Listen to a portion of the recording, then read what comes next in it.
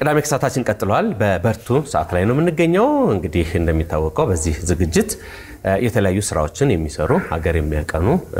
ለሀገር የሚታትሩ በተለያየ መልኩ ማህበረሰብን የሚደግፉ ሰዎችን እዚህ እናመጣለን በርቱ እንላለን የዛሬ እንግዶቻችን ከወደ ካናዳ ናቸው እህታችን ወጣት ኒያ አዶሽ ሸሪፍ ትባላለች እንዲሁም ደግሞ እርሳቸው ዶክተር ጌታቸው ደመም ማዘንጊያ ይባላሉ ሁለቱም ከካናዳ ነው የመጡት ስለምን መጡ የሚለው ነገር አብረን እናያለን በቅድሚያ እንኳን ደህና መጣችሁ እንኳን ደህና ቆየ መልካም ስለ ራሳችሁ ጥቂት ነገር በቅድሚያ ብትነግሩን ደስ ይለናል እሺ እኔ ልጀምር እሺ ስሜ ዶክተር ጌታቸው ደመም ማዘንጊያ ይባላልው በካናዳ ነው የምኖረው ትውልደ ኢትዮጵያ ውስጥ ነው ያደግኩትም የተማርኩትም እዚህ ነው በአሁኑ ሰዓት ቶሮንቶ አካባቢ በሐኪምነት አገለግላለሁ የመጣ ነው የህክምና ቃዎችን ይዘን ነው ለእርዳታ በአማራና በአፋር አካባቢ ለተጎዱ ሆስፒታሎችና ክሊኒኮች ቃዎችን ይዘን ነው የመጣነው በዚሁ አጋጣሚ ደግሞ እንደዚሁ በካናዳ ውስጥ ከኢሚግራንት ከኛ ከመሳሰሉ ተወልደው ያደጉ እዛው ካናዳ ተወልደው በእንግሊዘኛ ቋንቋ ተወልደው ያደጉትን ደግሞ እነሱም ረድተው መጥተዋል እነሱም ኢትዮጵያ ሀገራችን ናት ሀገራችንን መርዳት እንፈልጋለን ብለው መጥተዋል ከነዛ ውስጥ አንደኛዋ ኒያ ናት ኒያ ትንሽ አማርኛ ይከብዳታል በእንግሊዘኛ ነው የምትናገረው እስቲ መልካም ኒያ ደግሞ ስላንቺ ስለራሴ ስለማንነትሽ ጥቂት ነገር እንዲሁም ደግሞ ስለመጣሽበት ዓላማ የተወሰነ ነገር አጫውችን Assalamu alaikum. My name is Nia. Assalamu alaikum. ስሜ ኒያ ይባላል የተወለድኩት ያደግኩት ቶሮንቶ ውስጥ ነው የተወለድኩት እጅግ በጣም ኩሩ ከሆኑ ኢትዮጵያውያን ነው ወላጆቼ ሀረር ውስጥ ነው የተወለዱት ከሀረር ወጣ ብላ የምትገኝ ጉርሱም ከምትባል አካባቢ የተገኘች የሀዲያ ቋንቋ የመማር ዕድል ነበረኝ ትንሽ አማርኛ እሰማለሁ ወደፊት ከዚህ የበለጠ ጎበዝ ተናጋሪ ሆናለሁ ብዬ አስባለሁ ቶሮንቶ ውስጥ ዲዛይኒንግ እና አይቲ ነው ያጠናሁት ጃፓን ሀገር ሄጄ ደግሞ ተጨማሪ የዲዛይኒንግ ትምህርትን ተከታትያለሁ የኢንፎርሜሽን ቴክኖሎጂ መማሪ የበለጠ ስላለም አቀፍ ሁኔታ እንድረዳ በጣም ጠቅሞኛል ወደዚህ ስራ ልገባ የቻልኩት በቤተሰቦቼ ምክንያት ነው ቅድም እንደነገርኩ ቤተሰቦቼ ስለማንነቴ እንዳቅ በማንነቴ እንድሰራ ይነግሩኝ ነበር እና ምን በቅድሚያ ኢትዮጵያዊ ቀጥሎ ደግሞ ካናዳዊ እንደሆንኩ ነው የማውቀው ያደግኩትም እንደዛ ነው And so coming ከአቶ ጌታቸው ጋር ስንገናኝና ወደዚህ ስራ አዲሱን ትውልድ በመወከል ሲሳተፍ ትልቅ ደስታ ነው የተሰማኝ እዚህ ባልወለድም ባላድግም ኢትዮጵያውያንን በመርዳትና በመደገፍ እንደገና ያለኝን ግንኙነት ማደስና የገዛ ቤቴን የራሴ ቤቴን እንደማደስ እንደመደገፍ ነው ስሜቱ but also support it as if it's our own home as well great እናመሰግናለን ያ የት አካባቢ ሄዳችሁ ምንስ ይዛችሁ መጣችሁ እስከ ያለውን ነገር ድባቡን እንየው ሰሞኑን የተለያየ ቦታ ስለነበራችሁ እሺ አሁን እንግዲህ 5 የተለያዩ ኮንቴነሮች የህክምና ቃዎች አምስቱም አዳዲስ ቃዎች ከአሜሪካ አገር ከሚገኘው ከፕሮጀክት ኪዩር ከሚባል በጓድራጎት ድርጅት ጋር በመነጋገር ከዚህ በፊትም ከነሱ ጋር እንሰራ ነበርና እያንዳንዱ ኮንቴነር ወደ $500,000 የሚያወጣ የህክምና ቃ ያዘ ማለት ነው ወደ በኢትዮጵያን ሲመነዘር ወደ 26 ሚሊዮን ብር የሚያወጣ ቃዎችን ይዘን የመጣ ነው አንደኛው ቀድሞ ነው የገባው የለደሴ ስፔሻላይዝድ ሆስፒታል ኦሬዲ ተረክበዋል አሁን ደግሞ ለቦሩ ሜዳና ለኮን ሆስፒታል I think ማክሰኞ ለታስረክበናል ከዛ ደግሞ በመቀጠል ወደ ወልቃይት ሁመራ በመሄድ ሮብና ሐሙስ እዛ ነበርና እዛው ድረስ ሄደን ያለውን ምን ያህል ህክምና ቃን እንደሌላቸው የአይተን ከህብረተሰቡ ጋር ተነጋግረን ምን እንደሚጎላቸው ተነጋግረን ያንንም መቃ አስረክበን ተመልሰናል አብዛኞቻችን ደክሞናል ወደ ላይክ መኪና ላይክ 6 ሰዓት 7 ሰዓት እንጓዝ ነበር ከዛ በተጨማሪ ደግሞ አሁን ደግሞ ወደ አፋር መሄድ ነበረብን ግን አፋር ላይ I think አዋሽ ድልድዩን እንትን ስላለው ኮንቴነሩ ማለፍ አልቻለምና I think ወይ ነገ otherwise ሰኞ ወይ ማክሰኞ እናስረክባለን እንደዚሁም ደግሞ ሌላ አምስተኛ ኮንቴነር አለ ከጅቡቲ እየመጣ ነው ልክ እንደመጣ ለሚያስፈልገው እናስረክባለን መልካም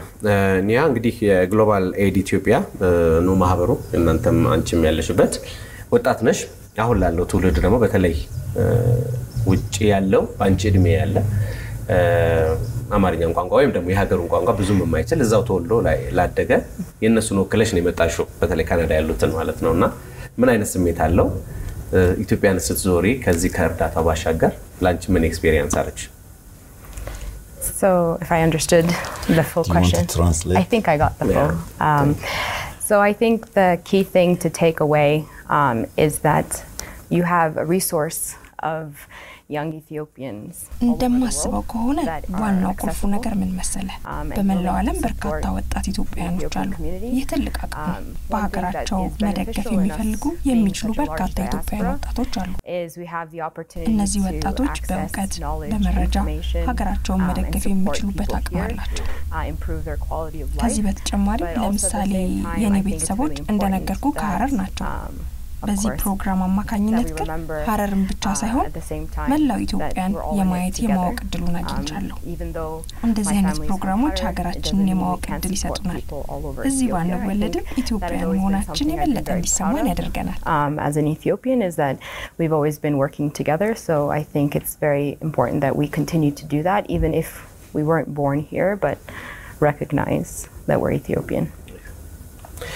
ዶክተር ወደፊትስ ምንድነው የታሰበው በማህበራችሁ እንግዲህ ግሎባል ኤድ ኢትዮጵያ እናንተ መሰረታችሁት ማህበር እንደሆነ ነግራችሁናልና ወደፊትስ ምን ታስበዋል አሁን ያለውስ ነገር ካሁን ካለው ካደረጋችሁት ነገር ምን ይወሰዳችሁት የተማራችሁት ነገር አለ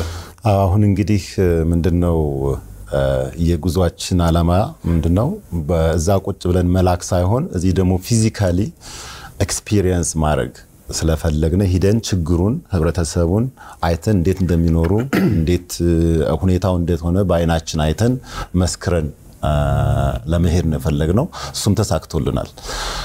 እና አብዛኞችን ክሊኒኮችን ሆስፒታሎችን አይተናል እና በጣም የሚያሳዝን ሁኔታ ላይ ነው አብዛኞቹ በራቸው ተከፈተ እንጂ ውስጥ ሸልፋቸው ባዶ ነው አሁን ሁመራ ላይ የሚያየነው እንደዛ ነው እንደዚህ ከሐኪሞች ጋር ስንወያይ ላብራቶሪ ማሽን የላቸው ላብራት አሁን አንድ በሽተኛ ደም እንኳን ቢያስፈልገው መጀመሪያ የደም መጠኑ ይለካል ሂሞግሎቢን ይባላል ሲቢሲ አናላይዘር ይባላል የላቸው ኤክስሬይ እና አልትራሳውንድ ምንም የሚታሰብ ራሱ አይደለም እና ይሄንን አይተን ተገንዝበን ችግሩን አይተን ከዚህ በፊት በፒክቸር ሰው በሚልን ነው አሁን ግን ራሳችን አይተን ፊል አርገነው ነው ይሄርነውና አሁን ደግሞ ሞር ተጠናክረን ቃዎችን እኛም ፈንድ አሰባስበን ብዙ እነዚህን የላብራቶሪ ማሽኖችን የኤክስሬይ እና አልትራሳውንድ ማሽኖችን የመሳሰሉትን በጣም ያስፈልጋል አሁን አልትራሳውንድ አንድ እናት በመትወልድበት ሰዓት በርግዝና ሰዓት ያስፈልጋል ጭንቅላቱ ወዴት ነው ዞረው የልብ ምቱ እንዴት ነው ምናምን የሚለው በጣም ያስፈልጋልና ኤክስሬይ ራሱ ላይክ ስብራትን ለማወቅ ለሳምባ በሽታ ይኖር ፍሉድ ይኖር አይኖር በጣም ቤዚክ የሆነ ግን አስፈላጊ ነገር ነውና እነዚህ ነገሮች አሟልተን ምን መጣበትን ነው ያሰብነ ያለው ወደፊቱ አሁን ኦሬዲ አንድ ኮንቴነር አልትራሳውንድ ኤክስሬይ እነዚህ ማሽኖችን ብቻ ያዘ አሁን ተዘጋጅቶ ሊላክ ነው ሌላም እንደዚህ ኮንቴነር እንደዚህ በፓኬጂንግ ስቴጅ ላይ ነው ያለውና በዚህ አጋጣሚ ዲያስፖራውን ማመስገን እንፈልጋለሁ ደሞ በዲያስፖራውም እርዳታውን እንዲቀጥል ጠይቃለሁ መልካም ኒያ የመጨረሻው ጥያቄ ላርግልሽና ምናልባት ባንቺ እድሜ ያሉ ውጭ የሚኖሩ በተለያየ ዓለም የሚኖሩ ኢትዮጵያውያን ለነሱ የምትነግራቸው ነገር ካለ ለምን ባይንሽ ማየት ቀላል ነገር አይደለም ኢትዮጵያን መተሽ ችግሩንም ያለውን ነገርና ለነሱ የምታስተላልፊው ነገር ካለ መልእክት መውሰድ እንችላለን I think my first message is don't be passive you have to actively engage የመጀመሪያው መልእክቴ አትዘግዩ ነው ለሀገራችሁ እድገት አስተዋጽኦ በማድረግ መዘግየት የለባችሁ ደግሞ የግድ ለሀገራችሁ የምታደርጉትን ነገር የግድ ትልቅ መሆን የለበትም እኛም በግል ያደረግነው ነገር ብዙ አይደለም ግን በጋራ ትንሽ የምንላትን ነገር ስትሰበሰብ ትልቅ ሆናለች ይህ በገንዘብና በቁሳቁስ ብቻ ሳይሆን ባላችሁ ዕውቀት ሀገራችሁን መርዳት የበጎ ፈቃድ ስራዎች ላይ መሳተፍ ትችላላችሁ ስለዚህ መዘግየት የለባችሁ ሁለተኛው ነገር ደግሞ ይህ አጋጣሚ እናንተ ልትማሩበት የምትችሉት አጋጣሚ ነው የመምጣት የማየት እድል የምታገኙበት እንደገና ደግሞ እኛንን ለኛ ያለ ነው ሁሉም የሰው ልጅ እዚህ ምድር ላይ ለመኖር እርስ በርሱ መተሳሰብ አለበት ፈጣሪ እርስ በርሳችን እንድንደጋገፍ ይፈልጋል በቻልነው አቅም አንዳችን ሌላችንን መጠበቅ በደገፍ ይኖርብናል ከየትኛውም አካባቢ ብትመጣ የትኛውም አይነት እምነት ቢኖር ምድርን በመጠበቅ በመደገፍ ላይ ልዩነት አይኖርም እኛም የምንችለውን ማድረግ ይኖርብናል ከሐሳብ በላይ ደግሞ የተግባር ሰው መሆን የበለጠ ጠቃሚ ነው what you believe we have to protect the earth protect people and if you see what we've seen you'd want to do something so taking action is really important I think እናመሰግናለን ዶክተር እንግዲህ ብዙ ነገር አለው እርሶም እንዳሉት በአይን የማየት ነገር first witness ነው የሚሆነው አይደለም ከእይታ ብዙ ነገር ወደ ውስጥ ስለሚገባ ችግሩንም ያለውን ነገር ከመስማት በፎቶግራፍ ከማየት በቪዲዮ በአካል መጥቶ ይሄን ነገር ኤክሰርሳይዝ ማድረግ ቀላል ነገር አይደለም እና የገባውት ነገር ምንድነው የሚለውንና ለሌሎችም መልእክት ካለ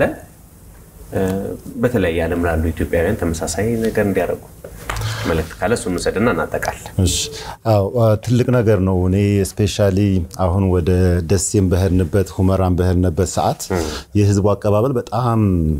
እኔ እንባይን የመጣው እና በጣም በፀሐይ ላይ ቆመው ነበር